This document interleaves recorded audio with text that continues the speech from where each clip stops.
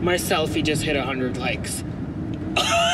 100! If you can believe it, there are some teens and millennials that are just fixated on the number of likes they get on any picture.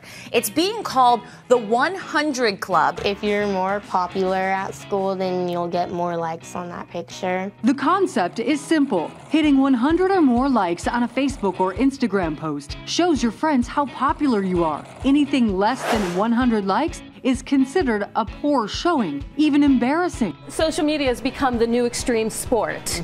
We know that getting 100 likes is now created a competition where the prize is that trophy of getting into that exclusive club where you can feel well-liked and popular.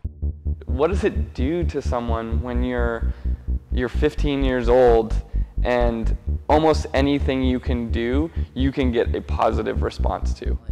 I've got a confession to make. I'm addicted to likes on Instagram. Do you like my haircut? You're addicted to likes. Which glasses fit me? You're addicted to likes. Social media has created this new kind of validation for people and this new thing that makes them feel good about themselves. Whether or not that's good or bad will remain to be seen. Ma'am? Hi.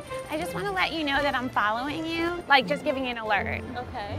You don't have to do anything, just know it and enjoy it. Jenna Kingsley is now following you. It's no surprise that like a lot of studies these days have found that millennial generations are drastically more narcissistic than the previous ones. But it's always like this question of, is that because of social media, or are we just like, are we obsessed with social media because deep down we're obsessed with ourselves? We take pictures of ourselves, we talk about ourselves, and we continually create this ideal image of ourselves online, which is great if it's actually encouraging self-esteem. But Twenge asserts that this is not actually positive because it turns us inward instead of outward.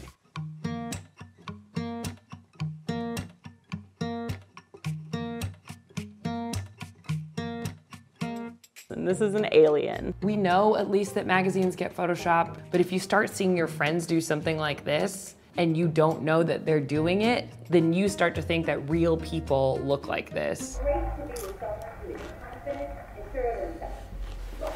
What's it like being around someone who's way beyond confidence? Someone who's